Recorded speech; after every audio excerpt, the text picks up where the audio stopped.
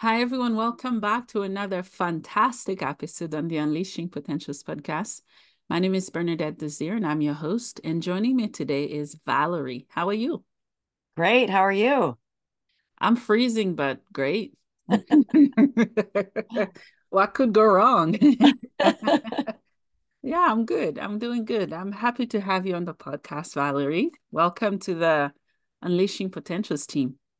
Thank you so much. I appreciate it. And I'm really honored that you asked me. Yes, yes, yes. So Valerie, can you start by telling us where you're tuning in from? I'm in Phoenix, Arizona, Hmm. where Okay. it is nice and sunny. Oh, nice. Surprisingly, it is sunny here, but unfortunately, it's freezing. Okay. Well, we can talk in the summertime and you'll be glad you're not here. That's true. Yeah. So Valerie, let's get started. Can you start by telling us who you are and what you do? I'm Valerie Silveira, and I am an author and a speaker and a courage coach. And my mission is really just to empower other women and their families. Often we have men come to our events to overcome, basically overcome life, because after you've lived on this planet more than a couple of decades, something has blindsided you. And I really feel like at the core of everything is fear. And that's why I talk so much about courage, because I think it's incredibly important. And probably the number one thing is fear is what holds us back or keeps us down. Yeah, yeah, absolutely. I agree. Yeah. Valerie, can you take us back to your childhood? Kind of walk us through what it was like and how it has shaped you into the woman that you are today. Oh, wow. All the way back to my childhood. Okay, then. Yeah, yeah. Well, little did you know, that's where the adversity began. It typically does. Yes. So without telling my entire story, Hmm. my mother was an only child. She was a straight A student. And when she was 16 years old, she got pregnant, a guy that was 21 and had 13 kids in his family, and a completely different childhood from my mother's. And back then, you didn't just go to school. So instead of going to college where she had scholarships waiting for her, she had to quit school and then come back the following year after she had my brother. Then by the time she was 20, there were three of us. And there was really no mechanism back then either to cause fathers to pay child support. So he paid it whenever he felt like it. He didn't show up when he said he would. I mean, it was very chaotic. Also, in the fact that, my mother, I understand now as a grown woman how disappointing life must have been for her. Hmm. But when you're a kid, all you know is that your mom's unhappy all the time and she's crying all the time. And I actually have not said this to very many people and really haven't made this public because my mom is still alive. And I love my mom, even though all the chaos and drama we were in as children. Hmm. When I was 7, my mom took a bottle of pills. And I was the one who found the pills and knew that my mom didn't really have the flu and that she'd really not been to the hospital for that. And I kept that secret for 20 years. And there were a lot of chaotic things. My mom was also a hardworking person, a good person, even though our house was not a happy home. Hmm. And at one point, she took in one of my biological father's many siblings and her daughter, and her husband knew where we lived, and he broke our door down, and he would come in and beat her up while my mom was working late at the meat packing plant. Yeah. And it was just a lot of chaos. And, thankfully through that, I had a good sense of humor, which is always helpful. Yeah. And I was always, outgoing, and I was smart. Hmm. So I always could get good grades. That was my thing. Like, let me be good at this. But it's kind of interesting when you look back at your childhood and you think, now I understand why organization and order is so important to me. It was my way of keeping my life in order. So, anyways, fast forward to me having Hmm. my children, and I was married, but I got divorced at one when my children were 1 and 3. And but my household was very different. I worked really, really, really hard to make sure that my kids didn't feel fear like I always felt as a child. I didn't share adult things with my kids, and my kids would tell you that they had a happy home. I know you asked about my childhood, and I sped past it because No worries. what's really weird about that, Bernadette, Do is tell. that sometimes when you're you're an adult and you're going through these major things and you look back at your childhood and you go, oh, well, that was no big deal. You Mm, don't realize the imprint of the trauma on you. yeah.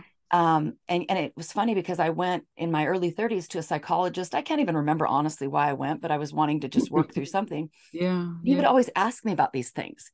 And so Mm, he heard all the details that, the details I'm not going to bother to share, but all the different things that I had experienced as a child. And he'd always go, well, how did that make you feel? And I go, I don't know. It was a long time ago. What does it matter? mm. You just want me to cry? Will I pay you more if I cry? What's the deal? And so Yeah. my daughter Jamie was about 5 at the time. And one day he says to me, what if every single thing you've shared with me about your childhood, what if all of that happened to Jamie? Ooh. And the thought of all of that happening to my baby, I Mhm. forgot that I was someone's baby. I'm God's baby. Like I forgot all of that. And Mhm. all of a sudden, when he put in that perspective that, oh my gosh, what if Jamie had to go through that? I bawled my eyes out. I went through like two boxes of tissues, right? Mm. When I could finally step aside and go, wow, that was little Valerie that went through that. Yeah. And, but I don't like to be a victim. I don't like to, so I just kind of stuffed all that away. But I do think it's important for us to revisit it and be gentle with, little girl, whoever, so we Mhm. can understand some of the ways that we are now Mhm. and why we're that way. And maybe we can uncover, some deep hidden issue that is Yeah. causing us to be that way. And so I would just kind of avoid adversity, right? I mean, I thought I'll just keep it all together. And, single mom or not, I'm hardworking. I'll take good care of my children. We live in a safe area. We live in a good home. I was Mhm. remarried when my kids were 10 and 12. Mhm. Everything will just be happy and peachy. And, we'll make sure, Mhm. my kids are in youth group and they're in sports. And I'll just make sure that Mhm. everything I can steer the ship. Well, let me tell you something, sister. I learned something about the ship. um, Yeah. I've learned that we have very little control over most of life, Oh, yeah. Yeah. Too little. right?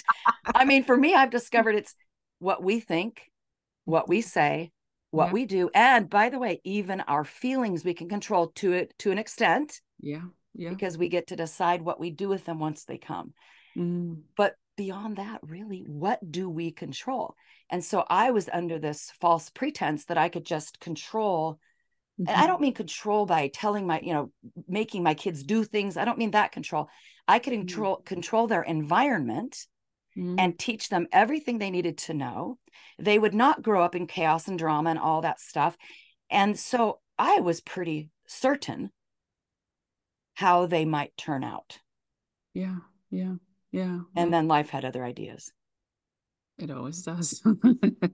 It always does. Yeah. Thank you so much for sharing. I honor you and I appreciate you. And woman to woman, I can feel the warrior vibe and all the incredible traumatic things that life has thrown at you that you have overcome somehow. And then Yeah, it's and that yeah. and that wasn't even the big, those aren't the big ones. Yeah, yeah. Take us to some of the, I call them, there's small T trauma, big T trauma. Take us through some of the big traumas. Yeah. So, it's kind of funny, as I said earlier, I Mhm. consider that my childhood the little T's. I like how you said I like that. I'm stealing that. By the way, I'm stealing that. Small Okay. So T just trauma, know big that. T trauma. Know in advance I'm stealing that. Okay. But Yeah. it's funny how, because it happened to me, they're Mm. little T's. But Mm. when things happen to my children, it has to do with my children, it becomes the massive T. Mm-hmm. Mm-hmm. But it's certainly my trauma. So Yeah. my daughter Jamie, literally the most gifted person I know. And I'm not saying that because she's my child, Mm-hmm. but really this was a kid who's so left-brained and right-brained, and I mean logical and funny and quick-witted. I'm quick. This girl's quick, but at the same time artistic, and she could paint, and she had a beautiful singing voice and many things that I didn't wasn't gifted with. And so I used to say when she was even a toddler, she'd be the first woman president. Like, this is a leader. This is the girl that all her cousins, she was the Pied Piper. So when she's about 15, just, I don't know if I'm supposed to, I don't know if you're okay if I said a swear word. So I better All I right. better be a good girl. Okay. Go ahead. The shit hit the fan. Okay, so all hell broke loose. Mm-hmm. And she was in youth group, and she was actually with this youth group and doing inner city work. And instead of her reaching out to them, she sort of became them, Mm. to put it bluntly. So before long, she's off with this guy, and we can't seem to control her. She quits youth group. She quits select sports. She played on the high school softball team. She pretty much quit her friends. She quit school. I became certified as a homeschool teacher because I didn't know what else to do. Mm-hmm. The Mm-hmm. first thing I did was test her. She tests at college level. So she's like, yeah, no, no, no, thanks. Don't need school anymore. And Mm. she always had gotten good grades. She was always, it was Mm-hmm. crazy. Okay. So I Mm-hmm. started thinking alcohol, drugs, because her father, not my husband at the time, my now husband, but her father had struggled with those things. And I thought that has to be it. But I never found any evidence. She was very smart and crafty. And so, Yeah. anyway, when she was 18 years old, she had gone off to live with her dad because the rules at my house were too much for her. Mm. And I came home from a breakfast meeting to be met by my husband in the garage telling me Jamie's been shot. Ooh. He finally shot her, Val, is what he said. And that, tilted my world on its axis. And so what happened was, it was a terrible, terrible situation where these two terrible thugs, Jamie's boyfriend turned out to be a gang member, just as I had suspected. We lived nowhere near any of that, by the way. It was Yeah. so bizarre. It was like she sought all this out. And these two guys unloaded guns on a house where he knew she was. And one bullet hit one person, and it was Jamie. And it was near fatal. It was an absolute miracle that she lived through it. Yeah. So she was cut. It went, Mm. entered through the back side of her, but it's considered an abdominal gunshot wound Mm-hmm. with no exit wound. So the bullet was inside of her. And they cut her open, emergency surgery, from her breastbone to her pubic bone. Like I like to say, my daughter was flayed open like a fish. And they just spent hours cauterizing, trying to stop the bleeding. And Mm. then literally told me, these kind of wounds are fatal. And we're just going to wait and see if she wakes up. Yeah. So, 50 staples later, and all of this, and the most minimal damage you could possibly have from that kind of an injury with a bullet traversing your abdomen. And Mhm. so it's like a miracle, right? Yeah. And we're in the hospital registered under a fake name, all of this stuff that you watch on Dateline, Mm. right? Or 48 hours. It doesn't happen to people like us. And so one night in the hospital, she says, Mommy, will you pray with me? And I go, Whoa, Jamie's never asked me that. Okay. So I start praying like, like I'm a Baptist preacher or something. Mm. And I'm thinking, it's all going to be okay now. Everything's going to be okay. Jamie's coming back. This is how I like to describe it. Mhm. I needed to put on my seatbelt and buckle down my shoulder harness because the Mhm. ride on the roller coaster from hell was about to get a lot worse. Mm. So she wound up addicted to the opiates that they prescribed her after the shooting. Mhm. And eventually she was addicted to heroin. Oh. So remember, she was supposed to be the first woman president. And I'm sitting here going, Mm. now I have to use the words Jamie and heroin in the same sentence. Mm. I can't get my head wrapped around this. Yeah. Yeah. So, anyways, for 13 years, I rode that roller coaster from hell, like painfully up one hill and screaming down the next, just terrified all the time, 24 hours a day, terrified, and trying to fix it and change it and make it happen. And, I bailed her out of every situation you could imagine, trying to save her, trying to, if I don't, then what if? If I don't, then what? Yeah. So it became my responsibility. I was her mother. I Mhm. lived in terrible, terrible guilt because it had to be my fault. Mm. I'm her mom. I raised her. I had to have done something wrong. So you go through the list, of every moment of their life thinking, oh, it was the time I said this, that one little time I said that or did this Mhm. that caused it. Mm. Or, what, and then there was shame. At the time, I didn't know anybody who had Mhm. a son or daughter in addiction.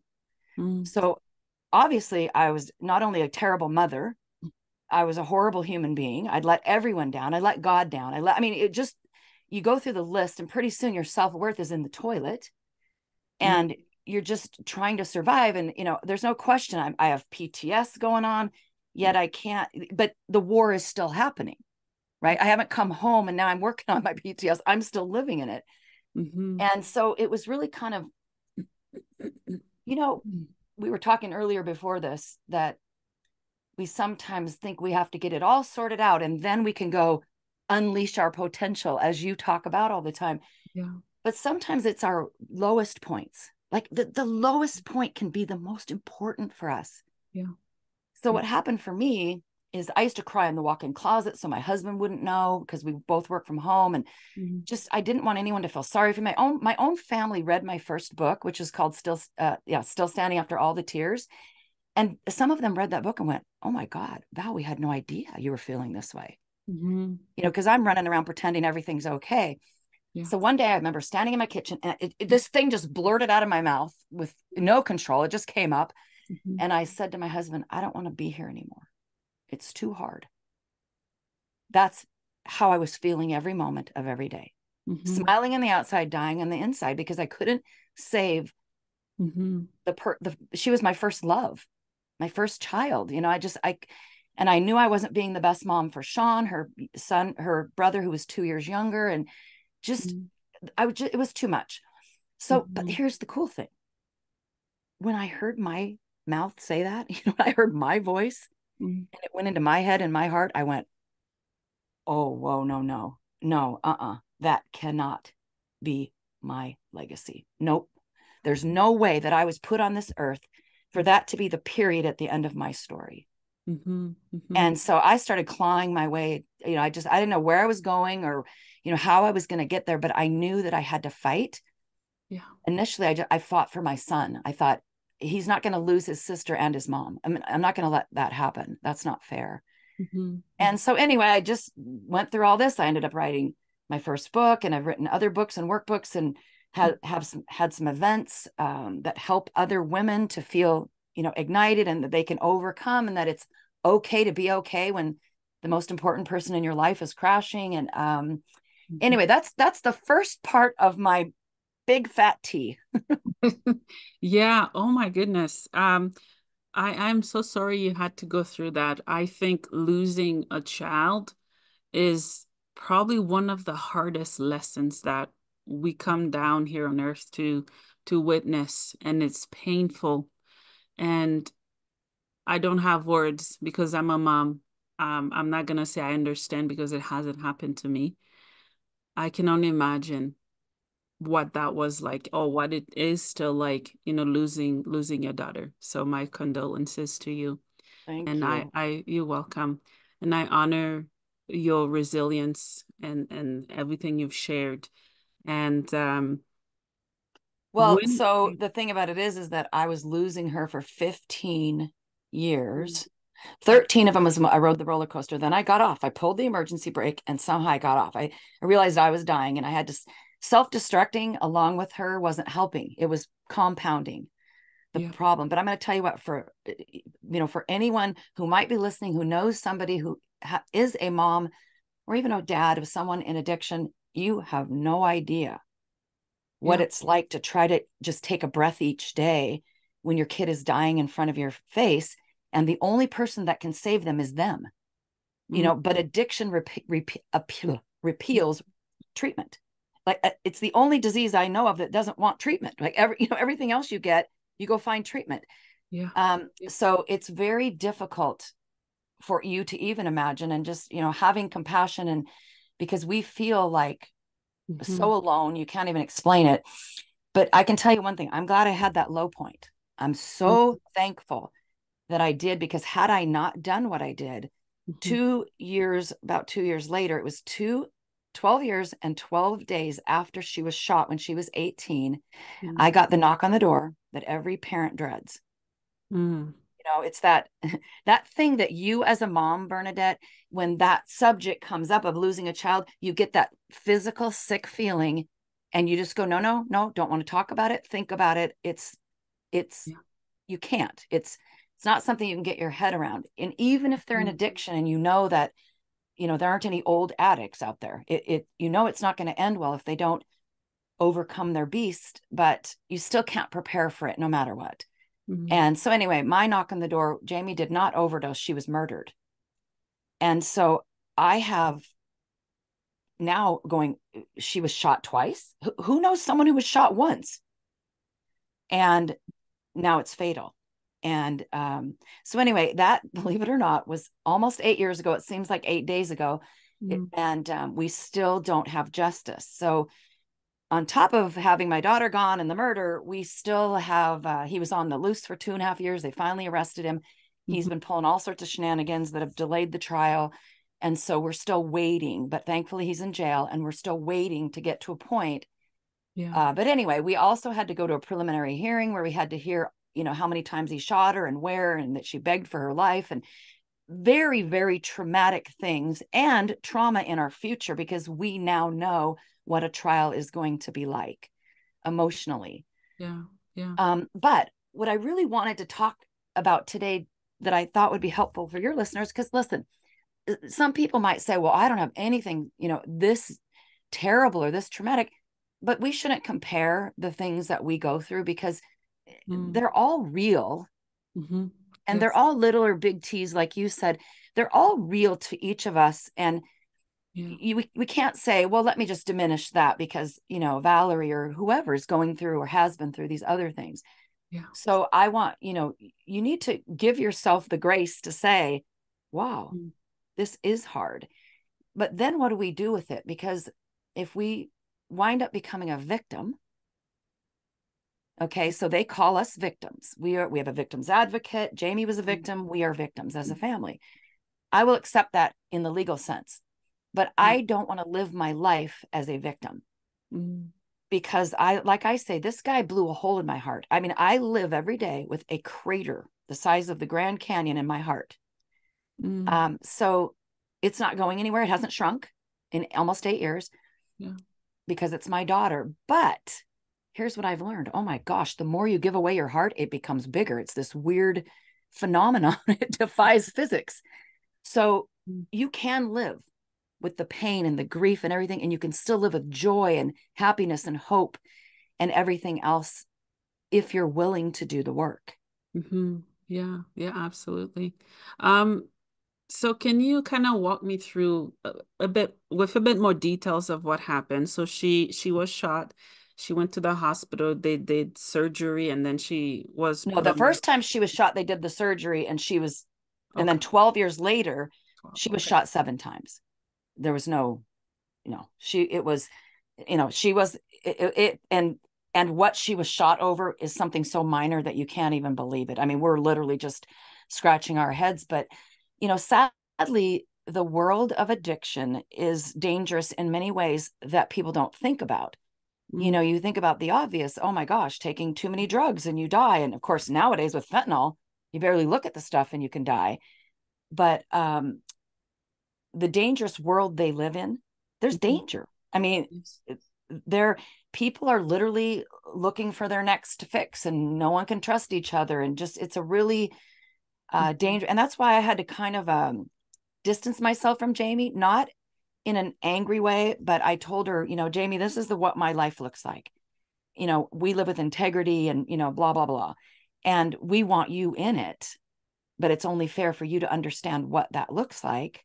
Mm-hmm. And out of respect for us, she kind of just stayed away. But any communication, this is the one thing that I think is the biggest gift of all of this, is that the last communication I had with her, not knowing it would be a few weeks before her death, Mm-hmm. she said to me, Mommy, I'm so proud of you. Mm. And I tell everyone about you.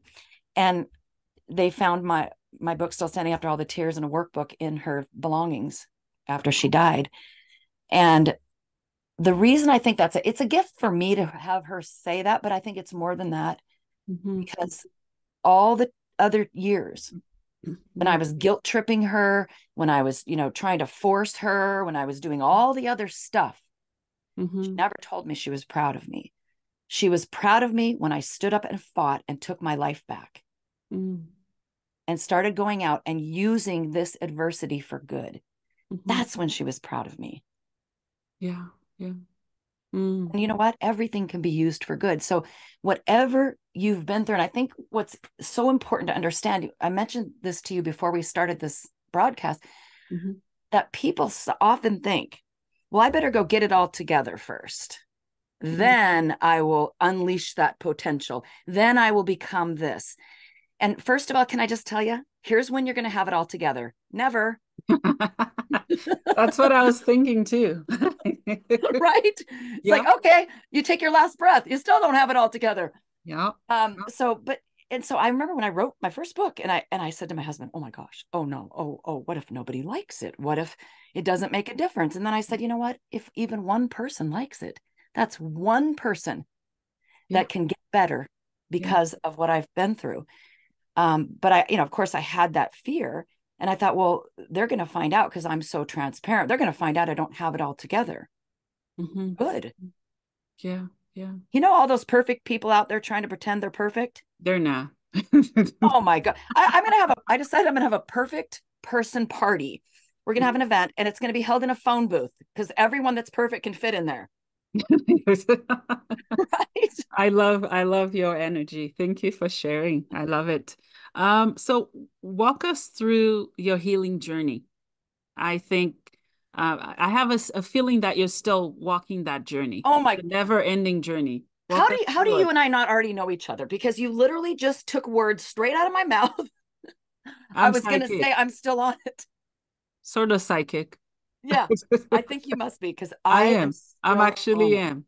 Oh, okay. Well, you got I'm it, I'm girl. not I'm not trained, but as you were speaking, You I have I hear intuition that's very sometimes strong. through thoughts, and yeah, she said I am so sorry, mom.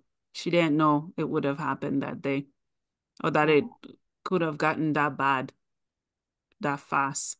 oh, thank you so She, much. she sees, she sees and she knows the amount of pain and everything you've been through. She has some guilt on her end, but she's asking you to also release it on your end to live. Thank you. Hmm. And I think that you brought up such a good point because the guilt is, I mean, guilt will eat you alive Oh, it will. Yeah. and you have to release it. But the problem I had during her addiction, I realized later when I finally did release the guilt, Hmm. is that we are all looking for, inquiring minds want to know. We're all looking for the answer, the reason, how this came about. And we need to know, we need to put some order to things. Hmm. And so, because I couldn't figure out who to blame for this addiction, I just pointed the finger at myself. Hmm. It was easier for me to blame myself, even though I didn't hold her down and put any drugs in her. It Hmm. was easier for me to blame myself than even to blame her Hmm. or the drug dealers or the friends or whatever. So the guilt that I could have, should have, I call these three, I actually started writing a fiction book that I've never published. And Yeah. one of the chapters in its scenarios are these three characters called coulda, woulda, and shoulda. Yeah. And, I really named them. And those three will take you down too. Hmm. We spend so much time going, well, I coulda, shoulda, woulda. Well, yeah, sure. If hindsight was 2020, you'd know what to do. But nobody has this crystal ball that tells us everything to do, right? We don't know Yeah. the future. And so we're doing the best we can with what we have. And Hmm. I finally had to realize this is literally the thing Yeah. that was an epiphany for me. I said, Mm. if I could have saved Jamie, if I had the ability to save my daughter, I would have done it a long time ago. Mm. Oh my God. Yeah. It's not that I didn't pray hard enough, try hard enough, put enough money at it, save her enough times. I never had that much power in the first Mhm. place. Mm. And for you to kind of succumb to that realization that she's on her journey. Mhm. And yes, our journeys are intertwined and they impact other people. Mhm. Each person is responsible for their path and their journey and so I mean, so you say like, what was my healing journey? At first, literally, it was clawing my way. Just Mm. how in the world can I be happy? I'm talking about real joy. I mean, not that smile on the face. Valerie's the life of the party. She's a jokester, all that. No, real, Yeah. true. Yeah. If I could be that for 1 hour, Mm. that was my initial goal. Yeah. 1 hour. And then, of course, then it was like, what if a day I could have a whole day Mm. where I didn't want to, not be here anymore or Mhm. cry myself to sleep in the walk-in closet. Mhm. And so I just really started going through all of the wisdom that I had collected over all the many years I'd been on the planet and all the different people that had helped me and things that I'd learned and started to do things. And then people would say, wow, you seem to be better. You know, what are you doing? And that's why I initially, in my first book, um, I introduced the 9 actions to battle your beast, because we're Ooh. all living with some kind of beast, right? Oh, I love Shame, guilt, that. you know, codependency, whatever. And I now Yeah, call them the 9 weapons of hope, because I've kind of made it of it more of a digital program, and yeah.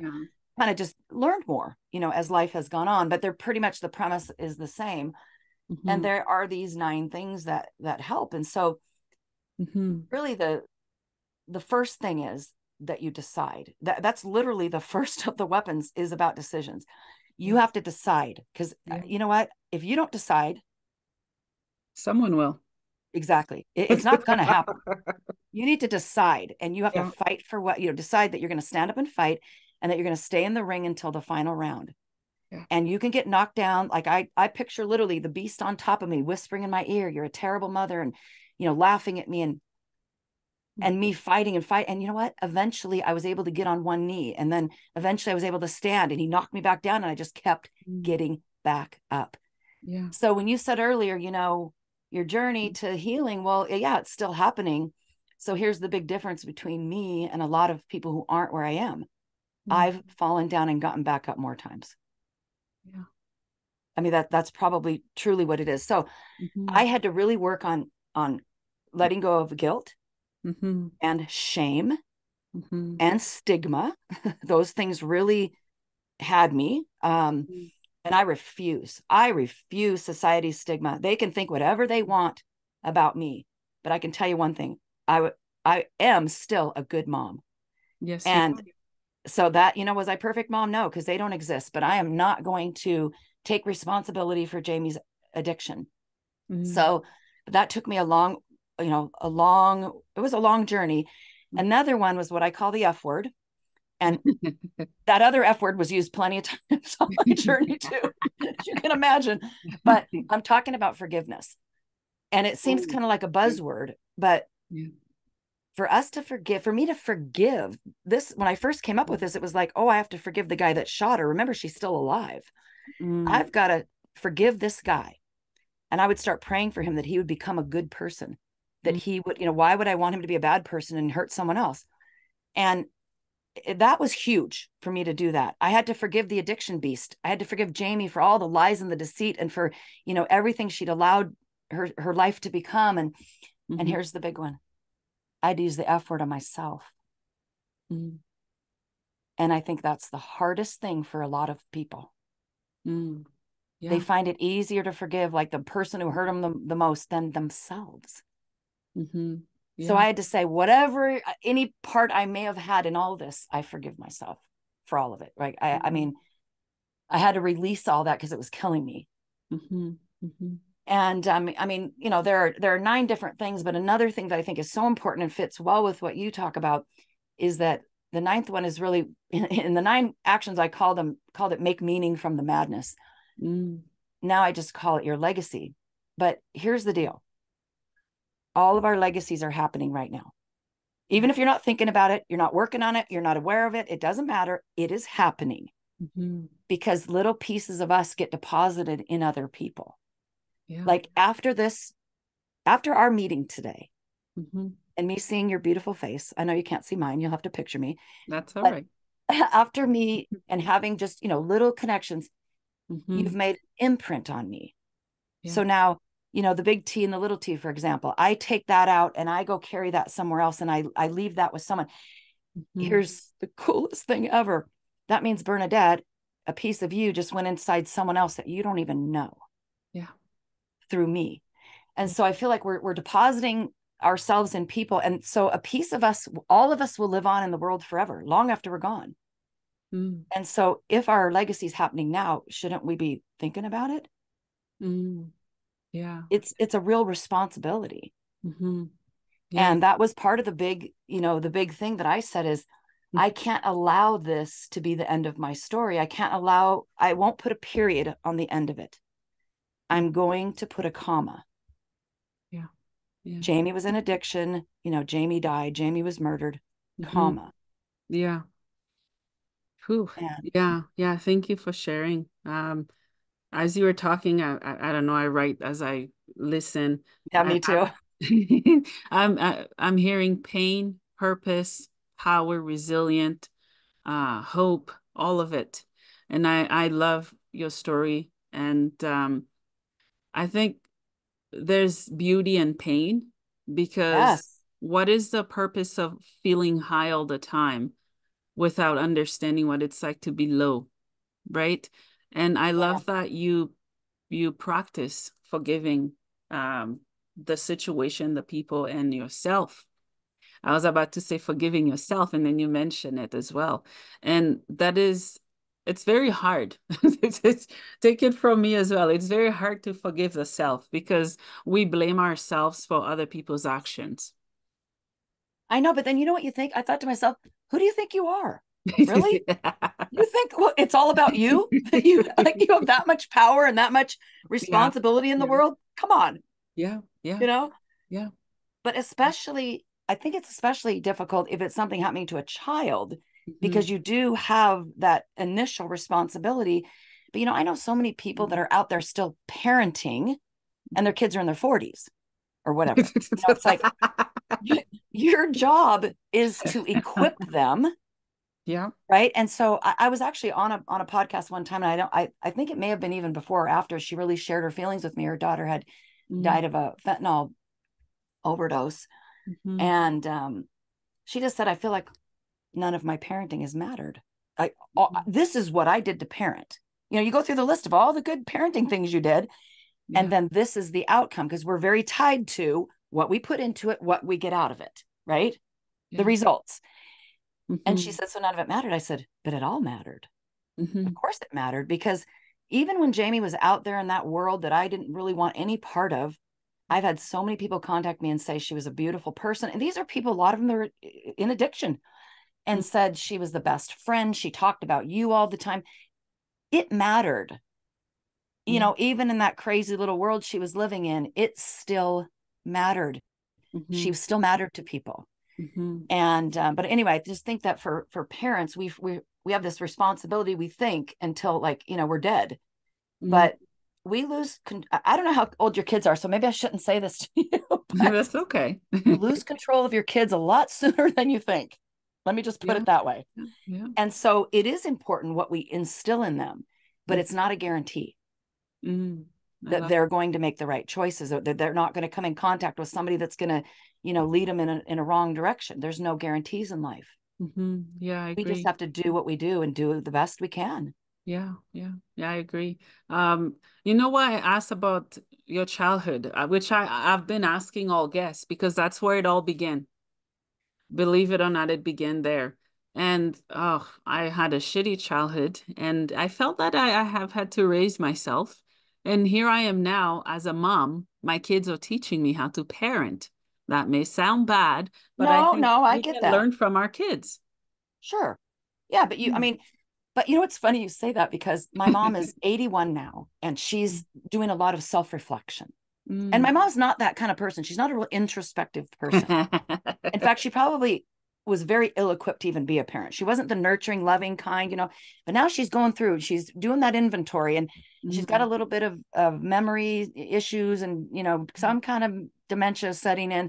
mhm. And so she's going through the list a lot over and over. And so she repeatedly says, you and your brothers, I was just this terrible mom and blah blah blah blah blah. And then she goes, "You guys had to raise yourselves." And I said, "Now, first of all, Mom, every time you tell us how badly you feel about our childhood, makes me think you think we didn't turn out very well. We all turned out well, so quit saying that." But here's the Yeah. thing you're going to relate to. I Mm, finally said to her, "Okay, yeah, we did have a rough time. I'm not going to deny that. mm. We raised ourselves." I said, "Well, you're welcome." Because we did a darn good job of it then. Yeah, So that's what I say to you. Good job. You yeah. raised yourself very well. Thank you. Thank you so much. So Valerie, can you tell us how are you impacting and helping those who have been in either the exact or similar situation as you? Well, you can go to my website at valeriesilveira.com. There you can be led to warriorsandhope.com, which is where you can get the 9 weapons of hope. and some coaching. We have a sisterhood where, just like-minded people can come together and not commiserate, Mm. but, Yeah. link arms, Yeah. in with courage and with hope, and people who get it, because lots of times we try to reach out for support from people who don't get it. And like you said, though, it doesn't have to be the same exact story. Mm-hmm. Trauma is trauma and loss is loss. And we all wind up having a lot of the same feelings and struggles and challenges. Mm-hmm. So we work through that together. I have written books and workbooks that can be found on Amazon. Mm-hmm. And we have events. COVID put a little bit of a wrench in all of that. And then I ended up moving to Phoenix, and we haven't had an event in a few years, but we have had a few events, and I plan to do more of those. Mm-hmm. I'm really going to start working on doing a lot more speaking. And I think it's just really important for all of us to come out of the shadows Yeah. and stop being afraid to tell our stories, because Mm-hmm. every single person out there needs somebody. They're waiting for somebody to inspire them in some way. They don't know who, they don't know where they're going to come from. They might not even know they're waiting. But every single person, whenever I have events too, I don't put up, famous speakers. I like to bring up some of my warrior ladies and let them tell their stories. And they're all kind of nervous because they're not professional speakers. And I say this to every one of them. Mm-hmm. Every single one of you, understand this. They may come to see me, but somebody's going to tell you they left changed because of you. Mm. And so I think what's really important, and I'm not talking about puking all over everybody your sad tale, because they're dealing with their own stuff and we don't need to be bringing people down. And Yeah. I think a lot of these so-called support groups are like that, where Mm. everyone's just one downing each other, as I call it, like, oh, you think your life is bad, listen to this. Mm-hmm. So I think it's really important for us to Mm. make sure that we are sharing, that we can share our pain, but we should be sharing not the wound but the scar. Mm.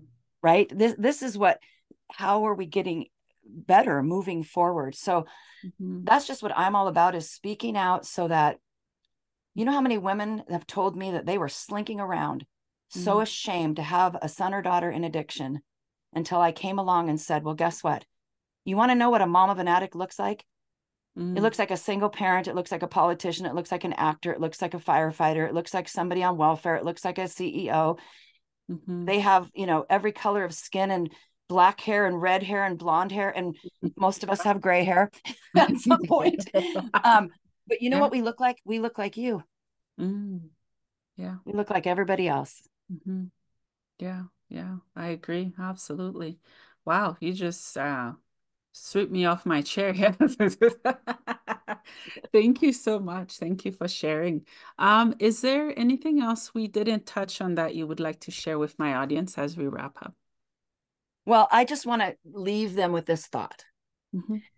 We avoid adversity like the plague, right? We try to avoid adversity. We try to go around it and under it and make a U-turn. We do everything we can to avoid the tough stuff in life. I mean, duh, of course, everybody would like life to be smooth sailing.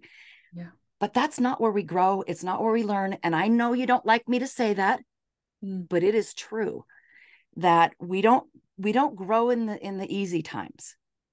Yeah. It's not saying you can't, but we don't typically. Mm-hmm. And here's something to think about.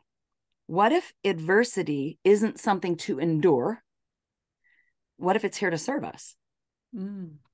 to help us learn and grow and be more empathetic? And I am a far better person in many ways because of what I've been through, not in spite of it, because of it. Mm-hmm. And so I just feel like if we hide from adversity and challenges, or even perceived failures, Mm. it makes us lose confidence and belief in ourselves and our purpose. Yeah. We start to feel less than, we start to feel like failures.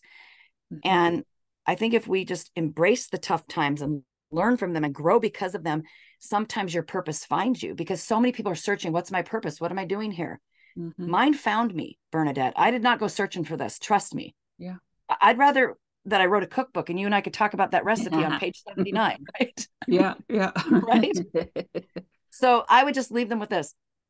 Rather than hating adversity, I think we should let it be that jet fuel Mm, that propels you toward your purpose, because I firmly believe that adversity is your superpower. mm. Yeah. Yeah. Beautifully said. I love it. I love it. So two questions as we wrap up. The first one is, what is the meaning of life for you? What's the meaning of life? Yes. Can I just tell your listeners that if Bernadette were, a really nice person, she would have given you that in advance so that you could, research it and, put it in spell check. I'm just kidding you. You're a really nice person. The meaning of life. Wow. Well, because of my spiritual beliefs, I think we are all here to be a reflection of God. Mm. And that means that we are here to serve. So, in some way, we're here to serve. I didn't say to be a doormat, Ooh, yeah, but yeah, we are all here to serve. yeah. Another reason why you take that adversity, damn it, and you figure out how to use it to serve other people. Yeah, yeah, I agree. Yeah, Is the next absolutely. question going to be even deeper and harder? No, it can be if you wanted to. But yeah, my next question is where can people find your book and get plugged in within the community you're building and continue to build? If you go to valeriesilveira.com, right there you can find links to my books and podcast. And my podcast is called Warriors and Hope. You can Mm, find links to Warriors and Hope to join that community. mhm, I have an app where there's some free resources and where all of my other resources are delivered. So I would say valeriesilveira.com is the easiest way. And that even links to Amazon and even different country links to the different books. that's awesome. Well, Valerie, thank you so much for your time today. Thank you for sharing your heart, your story, your journey, your pain, your joy. And thank you for transforming that for so many women from all over the place, so many people. Thank you. Thank you for having me. It really truly was my honor to spend this time with you. You're welcome.